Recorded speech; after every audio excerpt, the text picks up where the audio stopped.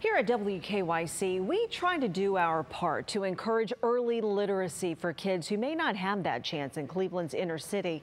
Our Leon Bibb shows us the work being done in the city's Hough neighborhood.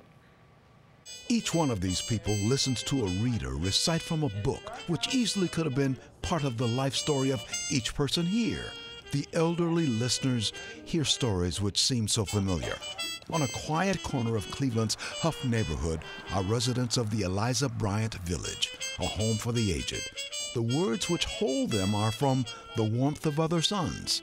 The book chronicles the lives of 3 black families who migrated from the American South to cities in the North and the West. The Great Migration would become a turning point in history.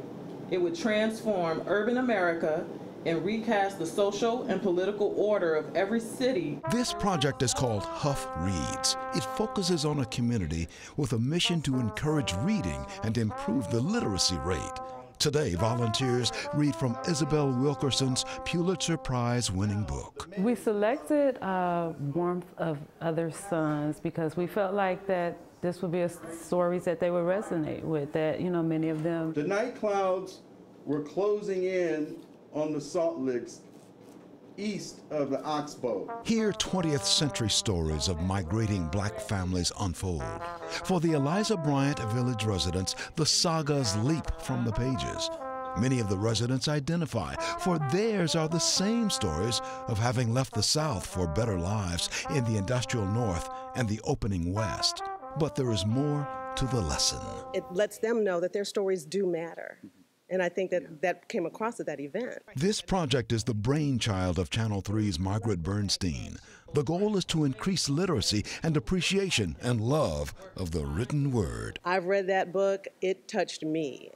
My grandparents lived that story. Here, this story takes a personal turn for me. My parents were part of the Great Migration. Both left their homes in Alabama and found new lives in Cleveland.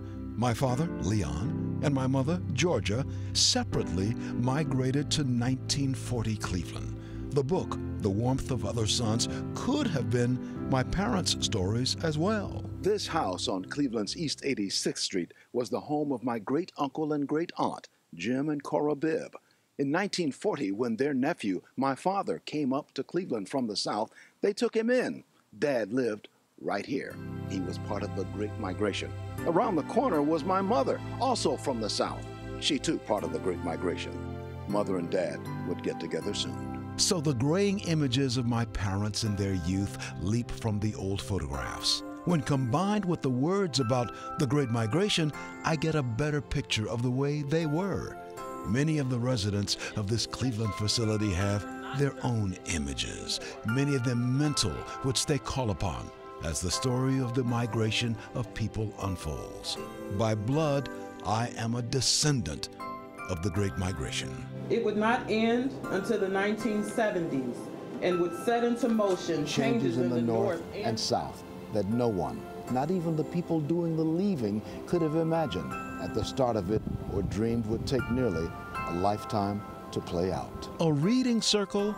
Yes. But more than that, story of a people's history, and of a city, and of a nation. Between 1916 and 1970, more than 6 million blacks migrated from the South to the North and West for better jobs and conditions. The movement changed the face of Cleveland and much of America. For Channel 3 News, I'm Leon Bibb.